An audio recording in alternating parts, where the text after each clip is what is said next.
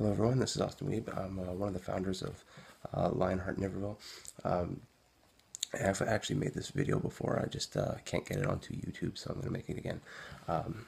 So our culture today has a very serious problem with our submission to the Word of God. Okay, so think about it. When our life doesn't fit the Word of God, we have a tendency to change the Word of God to fit our life, rather than changing our lives and actually turning from our old ways in order to fit the Word of God.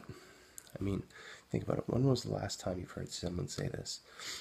Well, that was interpretation, right? And then they try and interpret it into like 5 different languages in order to get that one word that kind of permits what they're doing. Or, like God didn't mean that.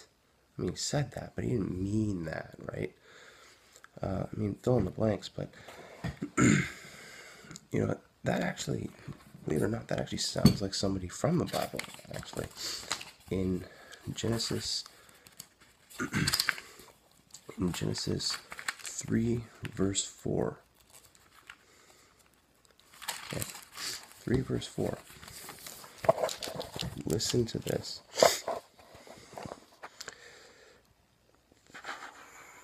Okay. But the serpent said to the woman, "You won't die." Okay, so you won't die. I mean, God said that, but he didn't mean that. You won't die. Right? That's pretty crazy, right? These are the words of Satan himself here. But, you won't die. Just put it up to interpretation, right? Well, that was for Adam. That wasn't for you. Or, that was part of the culture or the times. Or that was up to interpretation. Fill in the blanks. But then people come to me and they say stuff like, well, hold on a second.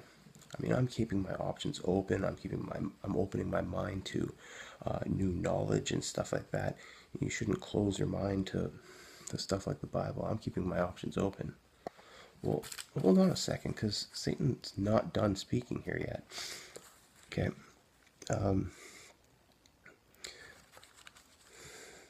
For God knows that when you eat of this fruit, your eyes will be opened, and you will be like him, knowing all things, good from evil.